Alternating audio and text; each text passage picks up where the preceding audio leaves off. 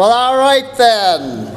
Let's open our Bibles together to the book of Job, chapter 1. Job chapter 1 for our message from the Word of God this morning. As we conclude our series of messages honoring the men who took a stand 50 years ago when they established the Berean Bible Fellowship. We began yesterday's message by talking about the men who took a stand 242 years ago in 1776 when they declared our independence from England. As you may know, many of the men who signed that Declaration of Independence paid a steep price for the stand they took that July 4th. 5 of the men who fought in the Revolutionary War were captured and served time as prisoners of war. 12 of those men had their homes burned to the ground, and one of them lost his son in the war. And when General George Washington was aiming his cannons at Yorktown, and he wasn't sure which house British General Cornwallis was staying in, one of the signers of the Declaration of Independence told him, "Aim at my house. It's the nicest house in town, and so it's the most likely place where the officers are staying." So General Washington fired on Nelson's house, killing a number of British officers, but badly damaging Nelson's house, as you can imagine. And the list of ways that those men paid for the stand they took goes on and on. And we are all the beneficiaries of that stand today. And we are also the beneficiaries of the stand that those men took 50 years ago when they established the BBF. All of whom also paid a price for the stand that they took. My first pastor, Pastor Jeff Farrell, was one of the men who founded Berean Bible Fellowship. And as I mentioned the other day, if you were here during the 50th anniversary celebration that we had, he lost over half of his congregation because of the stand he took for Paul's gospel. At Berean Bible Society, Pastor Stam suffered the loss of many of his lifelong friends and many of Berean Bible Society's financial supporters. So I would like to conclude this series of messages by talking about the price that you might have to pay if you decide to follow in the footsteps of the men who founded BBF by taking a stand of your own for Paul's gospel. Because if you've been with us for this study, you know the way we're honoring those men who founded BBF is by not talking about them, but by doing a Bible study of the men in Scripture who took a stand for God and His truth in their dispensations, most of whom also paid the price for the stand they took. Men like Job. Remember what God said to Satan about him in the opening words of our text in Job 1 and verse 8. In Job 1:8, the Lord said to Satan, "Hast thou considered my servant Job, that there is none like him in the earth, a perfect and an upright man, one that feareth God and escheweth evil. Now, as you can see, Job decided to take a stand for God by choosing to fear God and eschew evil. And did you notice that God's evaluation of that man was that there is none like him in the earth? In other words, he was the godliest man on the planet.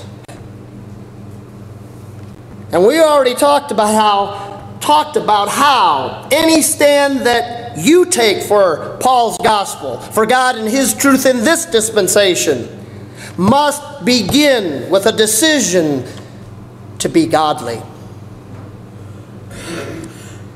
But as you know, Job paid the price for the stand that he took. When God let Satan afflict him with the loss of his wealth, and the loss of his health, and the loss of his family. As you know, those were losses that God could have prevented. Losses that God did prevent for many years for Job, because he obeyed God and lived a godly life. But then, God decided to change the program and stop rewarding Job for obeying him. Now, if all that sounds familiar, it's because those were losses that God used to prevent when the Jews were his people and when they were obeying him. But then God changed the program from law to grace. And he's not preventing those losses anymore, no matter how godly a life you live. Those of you who have suffered the loss of health and wealth and loved ones can say amen to that. So, if you want to take a stand for the Lord by living godly like Job, you're just going to have to learn to suffer those things with the patience of Job. And those losses, those weren't the only things that Job had to suffer. He also had to suffer the quote-unquote comfort of his friends, each of whom accused him of being a great sinner and suggesting that God was punishing him for his great sins. Now, if you know the book of Job, you know that they usually didn't come right out and say that. But that's what they always implied. Look at your first reference in Job 4 and verses 1 to 8. Then Eliphaz the Temanite answered, "Remember, I pray thee, Job, whoever perished being innocent. They that plow iniquity and sow wickedness reap the same." That's his way of saying, Job, if you're perishing, it means you've sinned.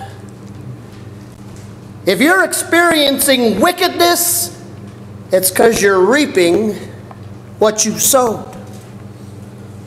And his second friend said much the same thing in Job 8, verses 1 and 20. Then answered Bildad the Shuhite, "Behold, God will not cast away a perfect man." He's saying, Job, if God has cast you away, that means you're far from perfect. And if you think those attacks on his character were bad, look what his third friend said in Job 11, 1 and 6. Then answered Zophar the Naamathite, God exacteth of thee less than thine iniquity deserveth. He's telling Job, quit whining, Job. You're getting less punishment than you deserve. How's that for comfort from a friend? Now, I don't know if you thought about this or not, but what his friends were doing was making a dispensational error. They were judging Job on the basis of what God used to be doing, because they were unaware that God had changed the program. And now he was no longer rewarding the godliness of Job with health and wealth and prosperity. And if that sounds familiar, it's because it is what is going on today in the dispensation of grace. When you suffer the loss of your health or your wealth or your loved ones, prosperity preachers make the same dispensational error when they imply it's because you sinned. Now, most of the time they don't come out and say that, of course. But when they teach, if you're godly, you'll be prosperous, that means if you're not prosperous, you're not godly. Right? And they give the illusion that the reason that they are so prosperous is because they are so godly. But do you know what God calls that kind of thinking today? It's in your next reference in 1 Timothy 6:5. He calls it perverse disputings of men of corrupt minds and destitute of the truth, supposing that gain is godliness. God says it is perverse and it is corrupt for men to say they've gained wealth and prosperity because they're so godly. Yet that's what prosperity preachers say. And I don't have to tell you how that makes believers reproach themselves and second guess their spirituality when they're not wealthy and when they're not healthy. Beloved, we have the truth that sets men free from all of the guilt that religion puts on men. And if you think it's worth taking a stand for, say amen. Amen. If you think it's worth any price you have to pay to take a stand for that, give me another amen. Amen. Thank you. Now, the next man in the Bible we want to consider who paid a price for taking a stand was named Isaiah. A man who one day heard God ask him a question in Isaiah 6:8. I heard the voice of the Lord saying, who shall I send, and who will go for us? Then said I, here am I, send me. Now, if you want to talk about taking a stand, that's it. But he learned he would have to pay a price for taking a stand. He learned that when the Lord went on to tell him in the next verse, Isaiah 6:9. Go and tell this people, hear ye indeed, but understand not. And see ye indeed, but perceive not. God said to Isaiah, go tell Israel what I want you to say, but they're not going to understand it and they're not going to perceive it. How would you like to be given a commission like that? How enthusiastic would you be knowing that people weren't going to get what you had to say? If I were Isaiah, I'd want to know how long I'd have to serve a sentence like that. And you know what? So did he. Look at your next reference.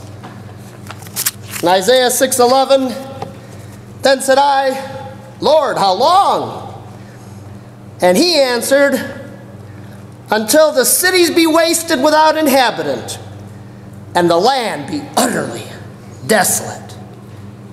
Oh, that's nice. I mean, it'd be one thing if God said, they're not going to listen to you, but eventually they'll repent. That might make your stand a little easier to take. But to hear God say, keep preaching, though they're never going to believe it. You ever feel that way? That nobody wants to hear the grace message? That you just have to serve out a life sentence of telling people a message that they'll never believe? If you do feel that way, listen to what God went on to tell Isaiah in Isaiah 6, verses 11 to 13. He said, the land will be utterly desolate, but yet in it shall be a tenth, and it, the tenth, shall return to God. So what God was actually telling Isaiah in this passage was, the majority of people are never going to listen, but there's always going to be a remnant who will. And beloved, while the majority of the people won't believe you, there will always be people who will. You just got to find them. And if you think it's worth any price you have to pay to find them, say amen. Amen. I do too. But the only way you're going to find them is if you take the same stand Isaiah did. When God asked, who shall I send? Who will go for us? Jump up and down like we were in school and you say, oh, call on me. And say, here am I, Lord, send me. But discouragement was not the only price that Isaiah had to pay for the stand he took. You see, he lived in a day when God would ask his prophets to act out their prophecies. So, when the Assyrians were threatening that they were going to conquer Israel, and the Jews looked to Egypt to help save them from the Assyrians, instead of looking to God, look what God told Isaiah to do about that. In Isaiah 20, verses 2 to 4. At the same time spake the Lord, saying, go and loose the sackcloth from off thy loins,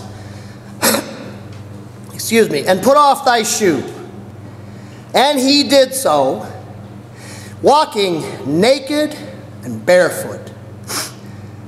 And the Lord said, like as my servant Isaiah hath walked naked and barefoot 3 years for a sign and wonder upon Egypt, so shall the king of Assyria lead away the Egyptians prisoners naked and barefoot. That was God's way of telling Israel, if you want to trust Egypt to save you from the Assyrians instead of God, so that they don't carry you away naked and barefoot, you need to know the Assyrians are going to conquer Egypt too and carry them away naked and barefoot. But how would you like to be the man who had to deliver that message to the people of Israel? Walk around naked for 3 years just so people will stop you on the street and ask you, well, why are you running around in your birthday suit? Just so you can explain the illustration that God was giving them. That if they kept looking to Egypt to save them from the Assyrians, that's how they'd end up too. Maybe you're thinking, big deal. The only price he had to pay for taking a stand was little embarrassment. Well, if that's what you're thinking, guess what? The only price you're likely to have to pay for taking a stand for Paul's gospel is a little embarrassment. A little embarrassment when people laugh at you for living godly lives. A little embarrassment when unbelievers scoff at the gospel. A little embarrassment when believers ridicule Paul's gospel. And a little embarrassment when you get to the end of your life and you look back at your life and you remember that most people didn't want to listen to you. And you feel like a failure who wasted his life. If you don't think Isaiah felt like that, look what he said 46 years after he said, "Here am I, send me," in your next reference. In Isaiah 49:4, "Then I said, I have labored in vain. I have spent my strength for nothing and in vain." After 46 years of telling people, "Hear ye," but having them not understand. After 46 years of telling them, "See ye," but having them not perceive. Isaiah was depressed, feeling like he spent his life for nothing. Did you ever feel that way? Maybe you've served the Lord 47 years, like I have. But you feel like you've labored in vain. You've spent your strength for nothing. If you do you know how you need to encourage yourself? The same way Isaiah went on to do it in your next reference, in Isaiah 49:4 and 5. Right after saying, "I've labored in vain, spent my strength for nothing," he said, "Yet surely my judgment is with the Lord." And then he drew strength from that thought and he said, "And now saith the Lord that formed me, saith the Lord that formed me, to bring Jacob again to him. Even though Jacob be not gathered, yet shall I be glorious in the eyes of the Lord." God sent me to gather Israel, and even though they're not gathered, I'll still be glorious in the eyes of the Lord.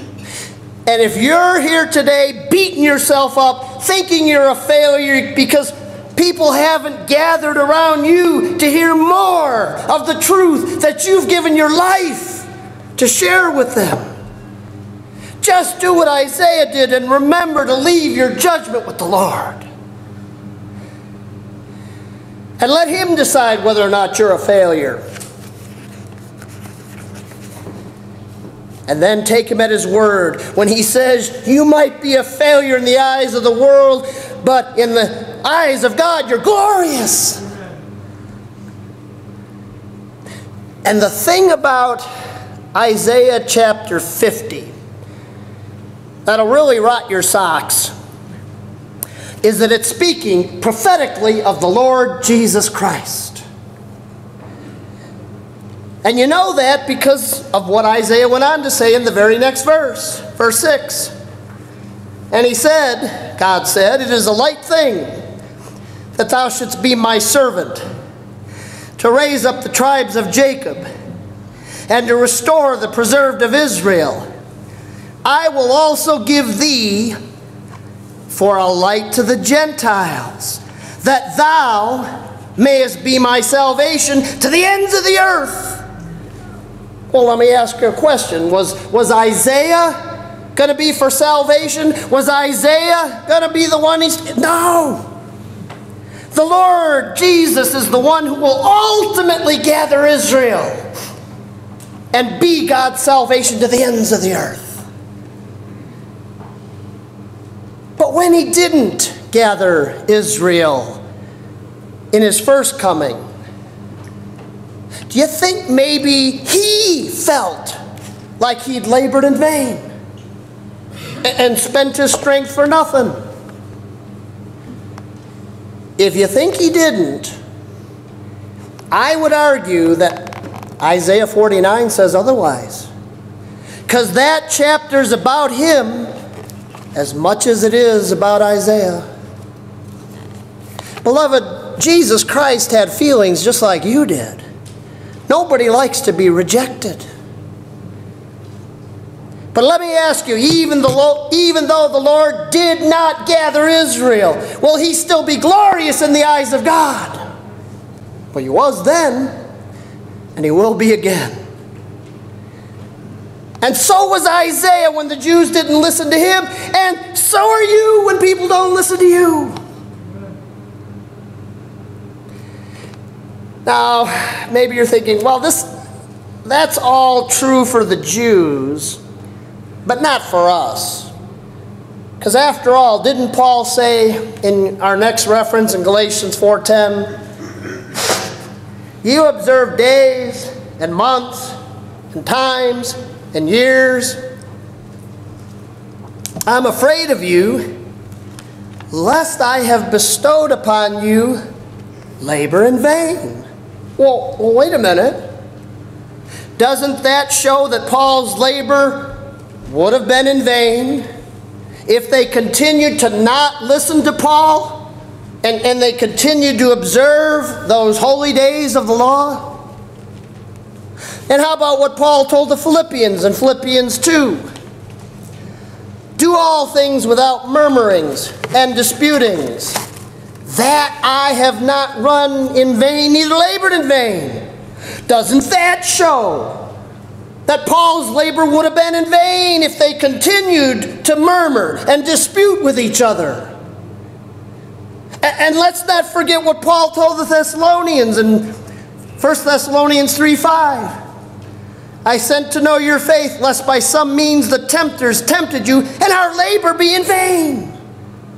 Doesn't that show Paul's labor would have been in vain if Satan succeeded in tempting their faith? So how come Isaiah's labor wasn't in vain under the law, but Paul was concerned that maybe his labor would be in vain? And while you're chewing on that, how come Paul told the Corinthians in 1 Corinthians 15 and verse 58, be ye steadfast, unmovable, always abounding in the work of the Lord, for as much as you carnal Corinthians know that your labor is not in vain in the Lord. Well, wait a minute. How is it possible that the Apostle Paul's labor might have been in vain, but the labor of the carnal Corinthians wasn't? Well, did you notice that Paul told the Corinthians that their labor wasn't in vain in the Lord? Beloved, all of our labor is in vain by worldly standards, but not in the Lord. That's how Paul could say in your next reference in 2 Corinthians 2:14, thanks be to God, who always causes us to triumph in Christ, and maketh manifest the savor of his knowledge in every place. For we are unto God a sweet savor of Christ, in them that are saved, and in them that are perishing. To the one were the savor of death unto death, and to the other the savor of life unto life. My dear Christian friend, my dear grace believer friend, when you decide to take a stand for Paul's gospel, you can't lose. You come up smelling like a rose no matter how people respond in the eyes of God, or in the nose of God, I guess I should say. You are glorious in the eyes of him. And if that makes you want us to take a stand for Paul's gospel, say amen. Amen. Now the last man we want to consider who paid the price for taking his stand is named Jeremiah in Jeremiah 1, 4 and 5. Then the word of the Lord came unto me, saying, I ordain thee a prophet unto the nations. First thing you learn about Jeremiah here is that he wasn't sent just to the nation of Israel like most of the prophets. He was sent to minister unto the nations, all the nations of the Gentiles. So right off the bat, you have a lot in common with Jeremiah, because you preach Paul's gospel. And I know you know what Paul says about his gospel in the next reference in Romans 16:25. He said, my gospel is made known to all nations for the obedience of faith. It's our job to get Paul's message to all the nations. We share the same commission in Ephesians 3:9 to make all men see, not just Jewish men, to make all men see what is the fellowship of the mystery. Jeremiah was God's first prophet to the nations. We're the present day prophets to the nations. And now I don't know about you, but when I read about this commission that God was giving Jeremiah, whenever I think about men in the Bible getting a commission from God, I always picture them eager to carry it out, like Isaiah. Then I think back to how shy I was when I was first saved. But after a year of listening to my grace pastor teach the grace message and comparing what he said to what I was hearing on Christian radio, I knew we had the answer to all that religious confusion, and I knew somebody had to preach our message.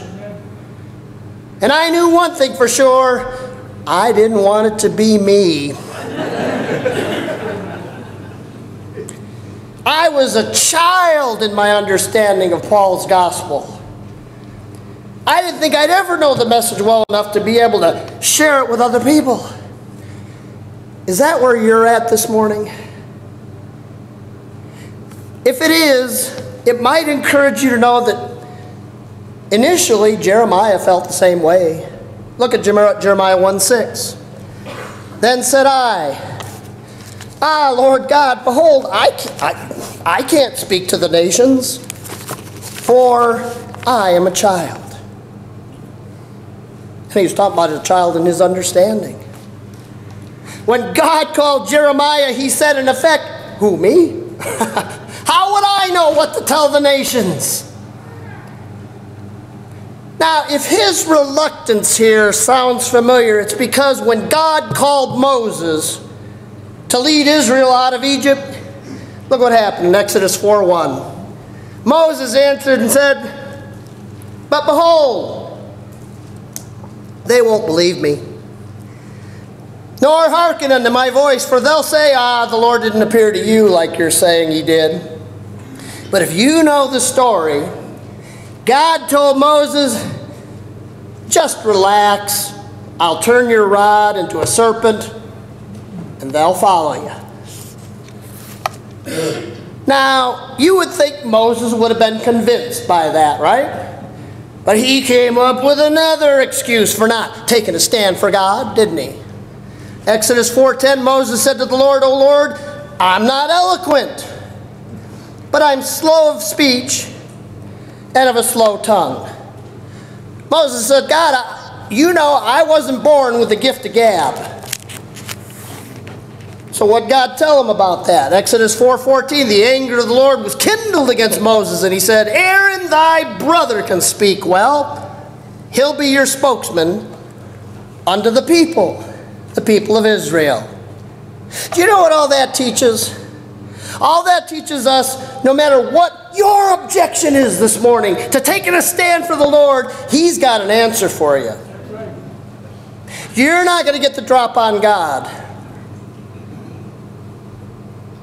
But now let's go back to Jeremiah and let's see how God answered Jeremiah's objection. as to why he couldn't obey God's call for him to take a stand. In Jeremiah 1:7, the Lord said unto me, say not, I am a child, for thou shalt go to all that I shall send thee, and whatsoever I command thee shalt thou speak. God answers him and says, I'll tell you what to say, and they will follow you. But now here, you have to ask a question. How come he didn't answer Jeremiah the same way he answered Moses? How come he didn't say to Jeremiah like he said to Moses, I'll confirm your words with miraculous signs and they'll follow you? Well, don't forget, God was sending Moses to the Jews. And what do we read about the Jews in your next verse? 1 Corinthians 1:22, the Jews require a sign. So God gave Moses some signs to show to the Jews. But who did God send Jeremiah to? The nations of the Gentiles. Just like he sent Paul and you and me. And what do the Gentiles require according to your next verse? The Jews require a sign, but the Greeks seek after wisdom. That's why when Jeremiah said, I can't speak for you, God, God didn't enable him with miraculous signs to get him to follow him.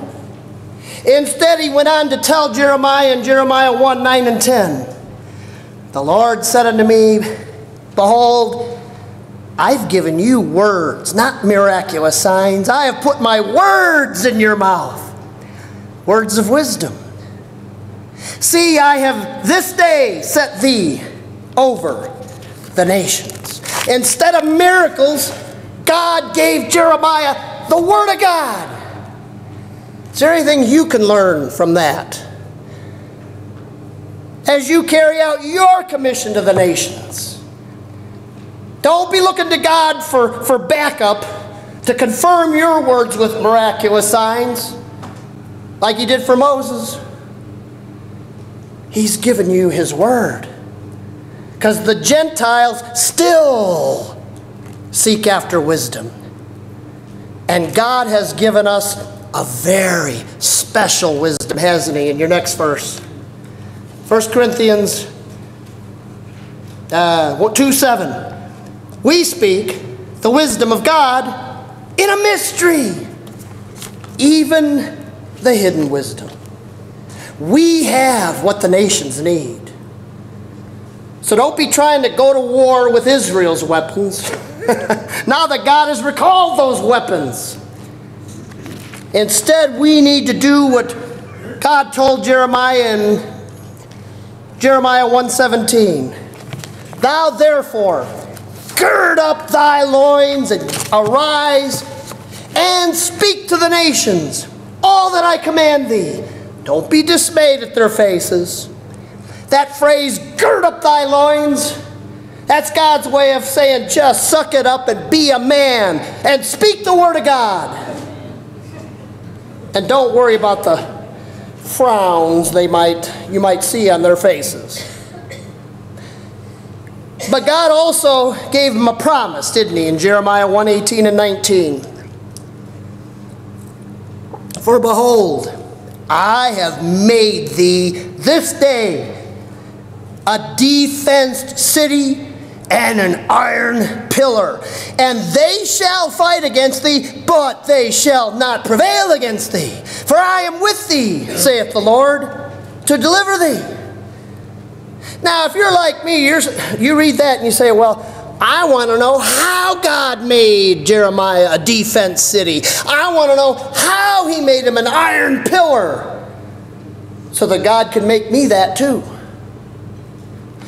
Well, did you notice he said in that verse, for behold, I have made thee this day a defense city. And you read that chapter and all God did that day was commission him and give him his word. That's how he made him an iron pillar and a defense city. And that's how he can make you one as well if you take a stand for Paul's gospel. Beloved, with the word of God rightly divided, you can be as invincible as Jeremiah, because now you've got God's message for the Gentiles. Listen, I discuss our doctrine for a living every day, and I can tell you in 39 years of pastoring and 17 years of defending the truth of Paul's gospel on the front line there at Berean Bible Society, nobody can stand against what we believe and teach. We've got the message, we've got the truth, we got the answer. So if you're preaching Paul's gospel, you're a defense city and an iron pillar. If you take a stand, you cannot lose. If you graciously present the truth, you will always win. Although your opponents aren't always going to be willing to admit you've won, so you better get used to that right away. But you're winning, whether they admit it or not. But if you think Jeremiah didn't have to pay a price for the stand he took, just because the Lord promised to deliver him, think again. Because look what God told him in Jeremiah 32, verses 6 and 7. Jeremiah said, "The word of the Lord came unto me, saying, Buy thee my field that is in Anathoth." Now I want you to think about that. I want you to think about what God was asking him to do. Because if you know your Bible, you know that for years, God has been telling Jeremiah to tell Israel that Nebuchadnezzar over there is about to come over here and clean your clock and conquer your nation. And then God tells Jeremiah, "Oh, by the way, I want you to buy some land in that nation." You say, well, what's wrong with that? Well, if you could go back in time, would you buy land in Poland in 1938? If God told you to? Knowing the Nazis were about to take the city over in 1939. And the land you bought would belong to them and not you. Well, Jeremiah knew the land he bought would soon belong to Nebuchadnezzar, but you know what he did? He bought the land anyway. But it encourages me that he still wanted to know why. Look what he said to God in your next reference in Jeremiah 32, 24 and 25. "The city is given to the hand of the Chaldeans, and here you've said to me, Buy thee the field." He's saying, okay, I did what you asked me to do. Do you mind telling me why you asked me to do it? So God answers him in Jeremiah 32, 37 to 44. "Behold," speaking of Israel, "I will gather them, and I will bring them again to this place. For I will cause their captivity to return, saith the Lord." God is saying, yeah, I know that telling you to buy land in Israel is like telling you to buy a ticket on the Titanic. But someday, I'm going to bring my people back to the land. So buying land in Israel might seem like a high price to pay to take a stand for me, Jeremiah. But it's actually an investment. An investment that you'll endure and enjoy, and your children will enjoy for years to come. It's a good thing we're almost done. And you know what? So is the stand that you take for God. The money you give to the Lord's work is not wasted, it's invested. The time you give serving the Lord in your local church is not wasted, it's invested. The life that you give to the Lord is not a wasted life. It's an invested life. Everything you give to God is an investment. And every financial advisor will tell you that when it comes to investments, you got to be in it for the long haul, right? You can't get discouraged and sell your investments when the market crashes, because it always bounces back. And if you sold low, you take an unbelievable financial hit. I know, because that's what my dad did. In 2008, when the market crashed, my father sold all of his investments. I can remember him saying, "This country's in deep trouble, this country's crumbling, and I want my money in the bank." Well, after he sold all his investments, within a couple of years, all of his investments had regained all of their value and then some. But he'd lost out. And because of that, what he left to my brother and sister and I in 2011 when he died was a fraction of what he had a few years earlier. Now, I'm not bitter about that. Those of you who know me well know how little I care about money. I share that with you in case you're bitter about your life and how you've invested it in serving God. If you're bitter about it, you just have to remember that you're not just in it for the long haul, you're in it for the eternal haul. Investing your life, taking a stand for Paul's gospel, has its ups and downs, just like the stock market, folks. But it has dividends that it'll pay in eternity that are out of this world. So remember what Paul told the Corinthians in your last reference in 1 Corinthians 15:58. "Be ye steadfast, unmovable, always abounding in the work of the Lord, knowing as much as you know your labor is not in vain in the Lord." Beloved, everyone has to stand for something. Why not stand for something that'll keep you from falling for all the errors of religion and keep other people from falling for them? A stand that God is counting on you this morning to take.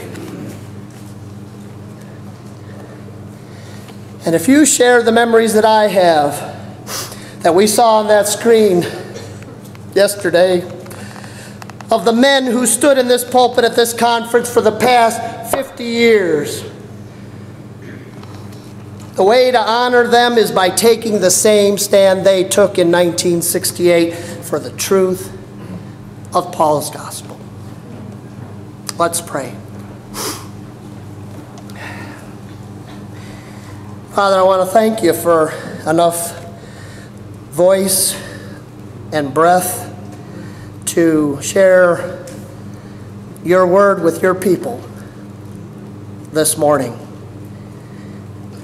And I pray that it will have an impact in their lives, and that the truth of Paul's gospel will continue and not just survive, it'll thrive to the praise of your glory. And I pray it in Christ's name. Amen.